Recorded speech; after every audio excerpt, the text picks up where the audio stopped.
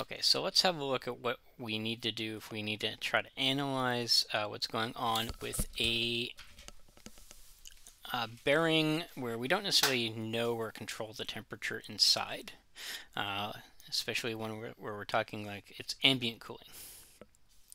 So this particular one, we do know some things about it. So it's rotating at 900 revolutions per minute.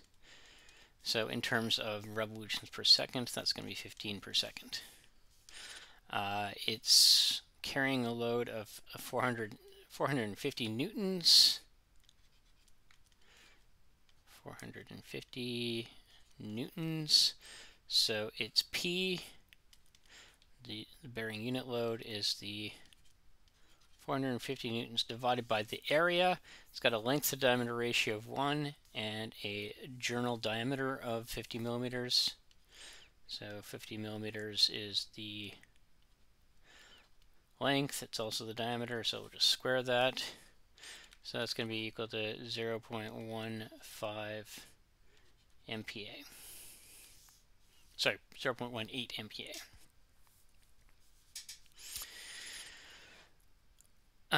We also know we're looking for a minimum clearance assembly condition.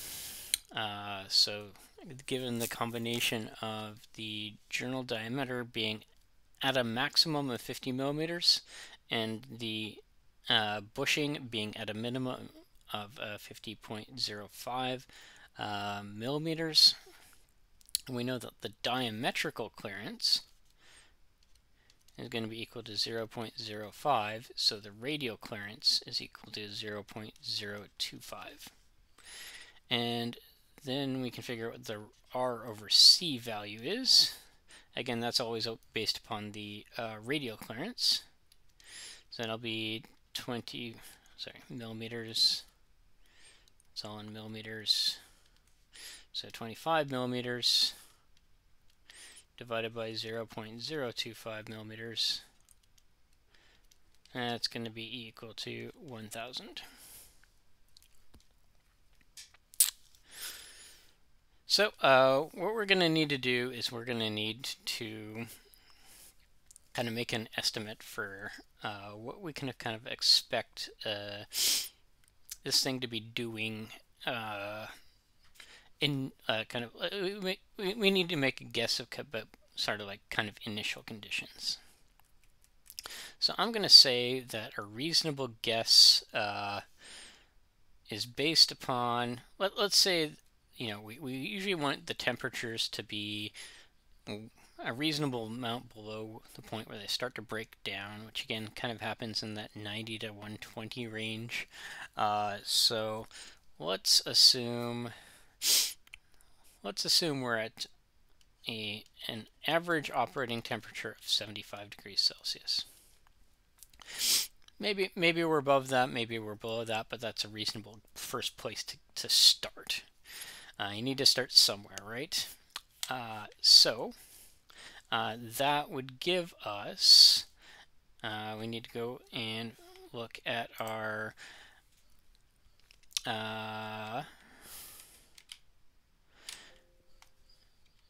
we need to go look at the viscosity chart.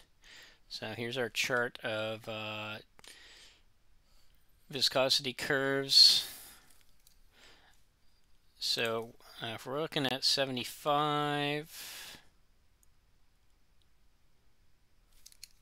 then that's this line right here, which means that we would be looking at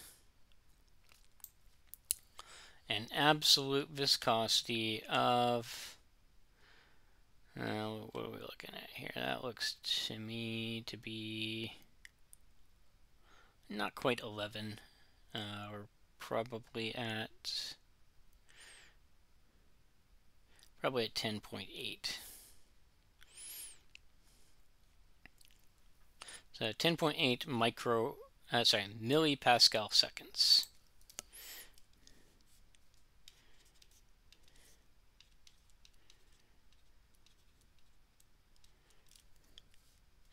So let's figure out what our Summerfield number would be in terms of the viscosity. So plugging in all the other stuff and the viscosity at the end, because we're going to kind of need to recalculate that. So our Summerfield number again is equal to the R over C squared times the viscosity times the N divided by P. So if we're plugging in the other stuff first, we've got 1,000 squared times the 15 per second, revolutions per second, divided by 0.18 times 10 to the 6 newtons per meter squared times our viscosity. So let's first figure out what those things are. 1,000 squared times 15 divided by 0.18 E6. So that is given us 83.3. We are in meters squared per Newton second times the viscosity. So when we plug in for this condition, we are with a Summerfield number of 83.3 meters squared per Newton second times 10.8 times 10 to the negative 3, because it's a millipascal second, so Pascal newtons per meter squared seconds. So the Newton second cancel out, the meters squared cancel out, and we're left with what we kind of expect is a dimensionless number. So 83.3 times 10.8 e negative 3. That gives us a Summerfield number of 0.9.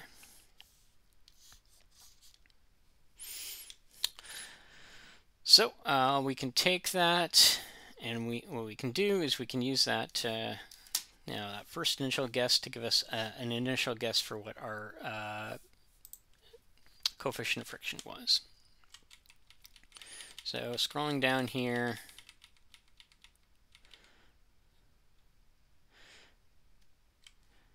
and we are on 0.9, so that'll be this line right here. And that there corresponds.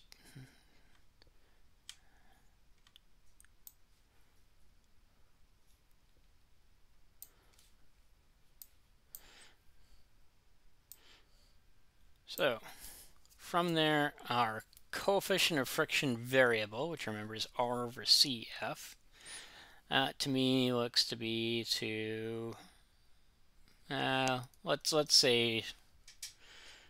let's say it's 19. 19 sounds good.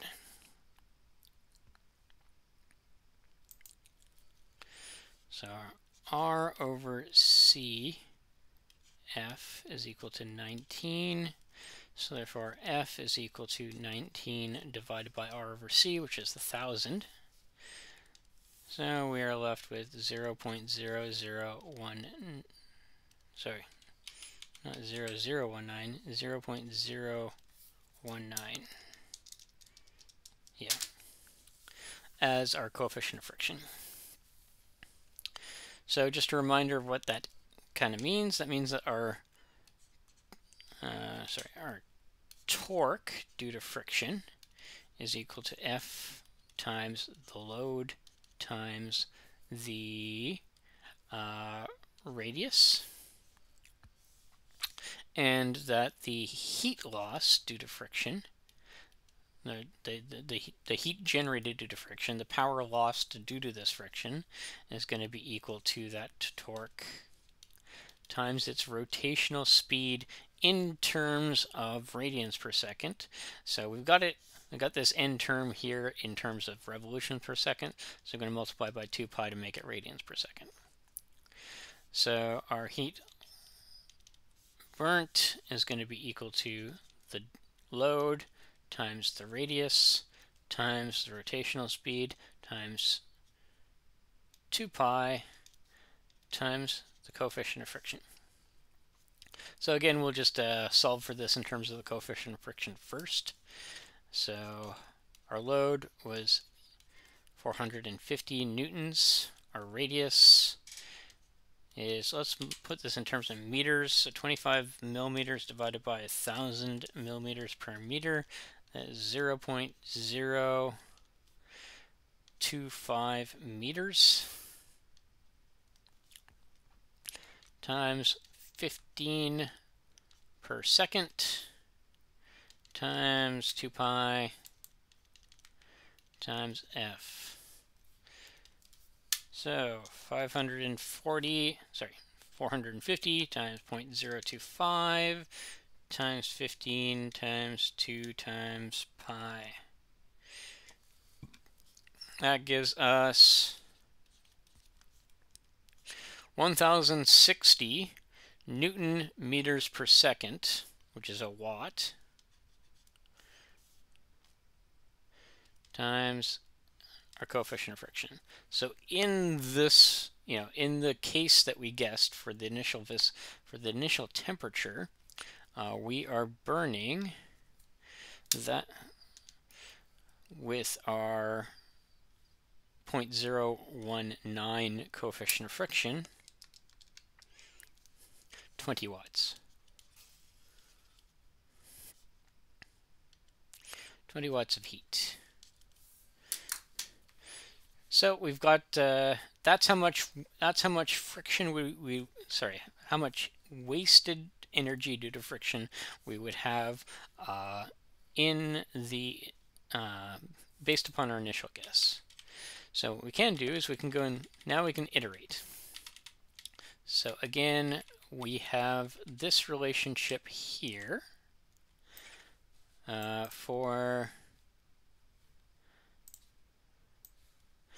the average temperature in the film when we have ambient cooling only. So our ambient temperature was given as 20 degrees Celsius. Oh, wait, no. I wrote that on the wrong line here. 20 degrees Celsius. Our exposed housing surface area, that was what? 250 centimeters squared. We're going to want that in meters squared. So 250 divided by 100 squared. That'll give us 0.025 meters squared. And our H here, that's in this case it's 20 watts. We're going to want to be calculating this in terms of the watts too, but and our overall heat transfer coefficient is based upon the conditions. So we're looking at this chart here. So the problem told us that we were working with still air and a keyway sump. So keyway sump, that'd be an oil ring or collar type setup. So we should be working for 7.4 watts per meter squared degrees Celsius.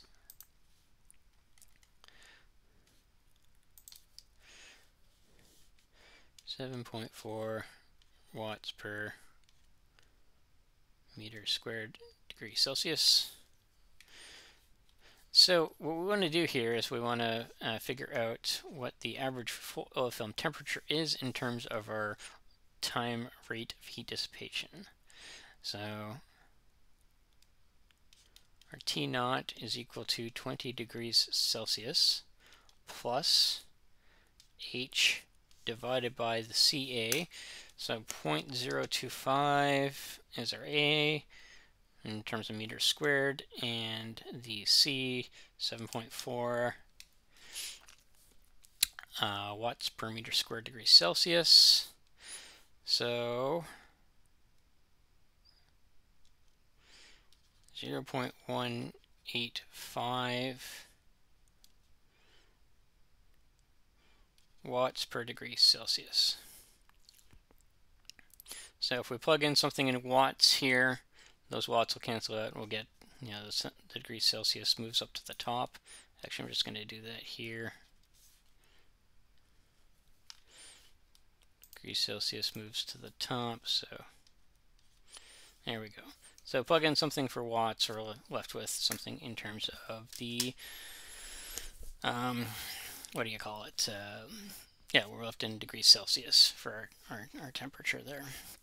So we're in the right units. So for this instance, our T naught will be 20 degrees Celsius plus 20 watts divided by 0.015. Okay, so that'll give us 128 degrees Celsius. So what we need to do is we need to, what that means is that kind of the initial temperature guess resulted in kind of a bit more friction than we would have it resulted in enough friction that we'd end up with a higher temperature than that, which would lead to drastically lower, which would lead to a lower viscosity. So we kind of need to pick something in the middle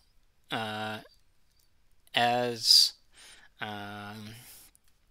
kind of our next guess, because it's, you know, because the viscosity is going to drop when we increase our temperature, we're actually not going to get up to that temperature the next time round. So picking something in the middle, we started off at 75, 128 divided by 2. Yeah, let's go for an average of 100. So iteration 2.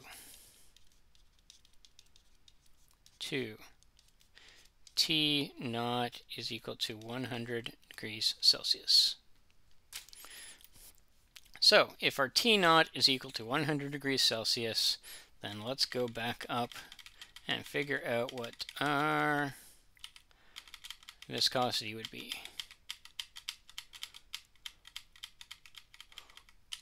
Okay, so if we're looking at 100 degrees Celsius,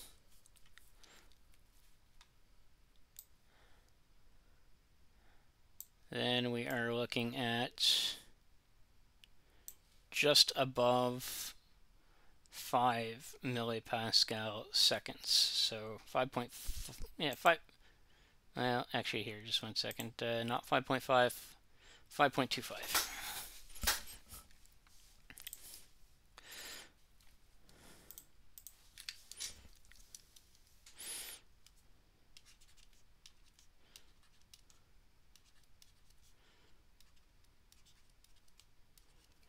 Okay, so 5.25. What we need to do is we need to plug that into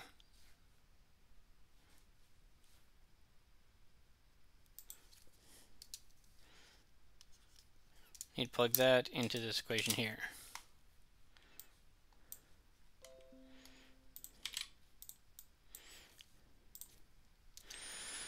So 83.3 times 5.25 millipascal, so E negative 3. And then, of course, once the same way we saw, the pascals and the seconds cancel out, so the milli is really what's important here. So that'll give us an S of 0.343. So from there, figure out what the coefficient of friction would be for that condition. So we're heating up. The oil is actually hotter than we thought it would be. So we're heating it up more. So we're looking more here, which means that For the one line, that's the second one from the top. That means that we're looking more for a coefficient of friction variable of about, let's say 9.5. Why not? So again, that's going to be equal to 9.5 divided by the R over C of 1,000, 0.0095. That's a 0, not a 6. And then we've got, again, our heat generated as a function of the coefficient of friction.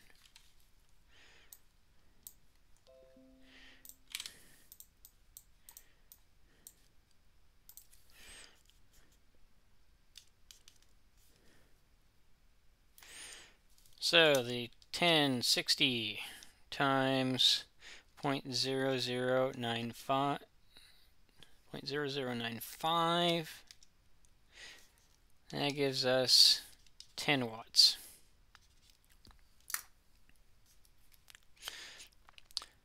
So then we just, again, plug that into this equation here. So I'm just gonna go ahead and plug it in. I'm not gonna copy and paste again.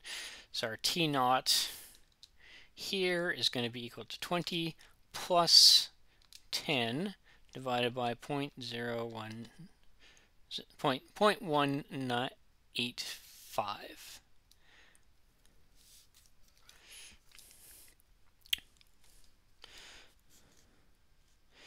So that gives us a T naught 74 degrees Celsius. So again, our actual number is going to be somewhere in the middle there. So basically the 100, our initial guess of 75 was too low.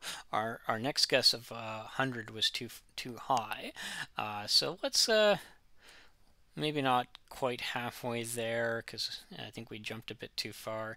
Let's try 90 degrees Celsius. T naught is equal to 90 degrees Celsius for next iteration.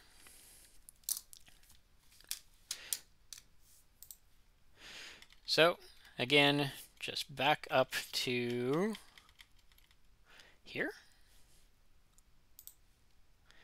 90 degrees.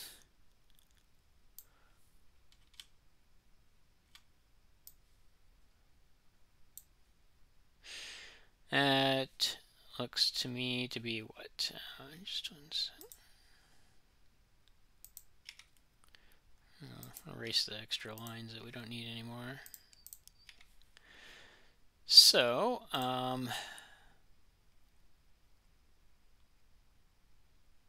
that to me looks to be, so this is 6, so we're looking at 6.8, I guess.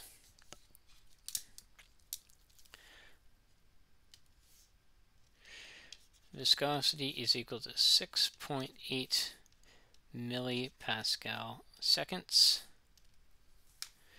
So again, we'll just plug it into the formula for the S.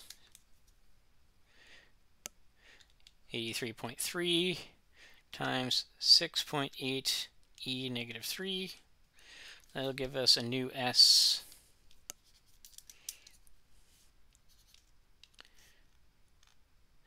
.57. So use that to figure out what our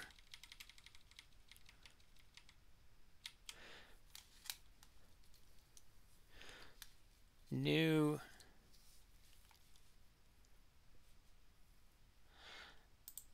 coefficient of friction variable is. So that's at 0.5, so 0.56.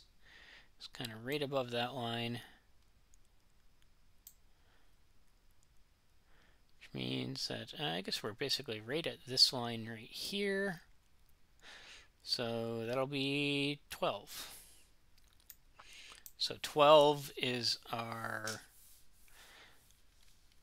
C over F, which corresponds to an F of 12 divided by R over C, so 0.012. And then again, we just need to kind of plug that into our heat generation formula. So that times the 1060 watts, H is equal to 12.7. Plug that into this formula here. 20 plus 12.7 divided by 0.185. This gives us a new T naught of 88.7 degrees Celsius. You know what? Close enough. We started off with an initial guess of 90 degrees, and based upon that, led us to an estimate of 88.7 degrees. So let's call it 89. 89 degrees Celsius, and call it a day. Yeah.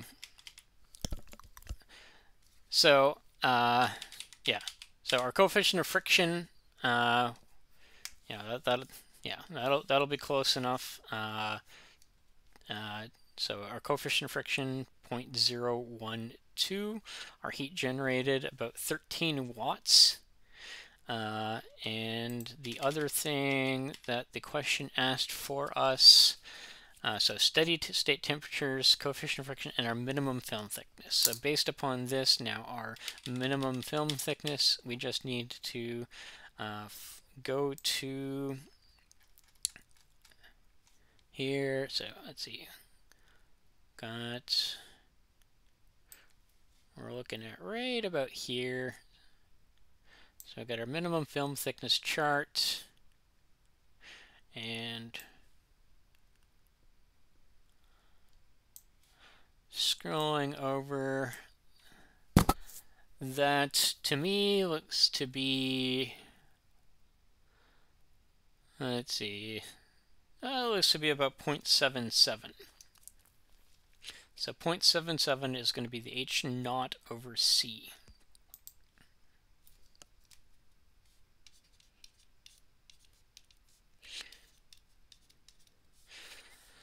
Okay, so 0.77 is our H naught over C. Again, that's radial clearance. C, as you recall, that was what? 0.025 millimeters.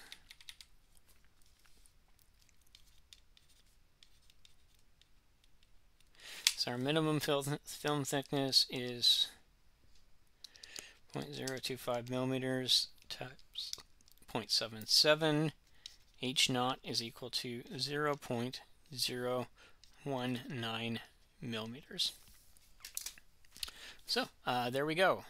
Bit of iteration. Iteration is always annoying, but especially I think you'll see here, you kind of need to make a reasonable guess kind of about where you're going to take what you're going to use as your next value for the temperature you're guessing. Sorry, not for the temperature, for the guessing. For the temperature, you're making a reasonable engineering estimate about. So in instances like this, again, like we started off with 75. That led us to,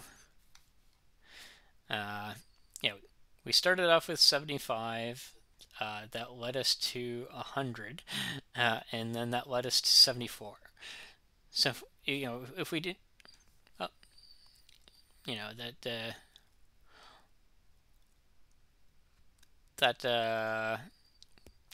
need to might take a bit of experimenting to kind of figure out where's kind of the best way to do that. But yeah, that's how you go about doing that question.